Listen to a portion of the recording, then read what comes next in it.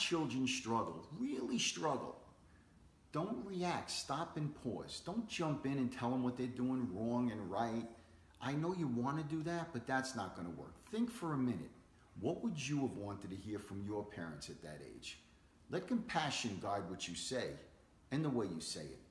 My son was struggling in a baseball game and he felt horrible. And I remember saying to myself when I went to the dugout after the game, asking him, what did he need from me? Well, he told me.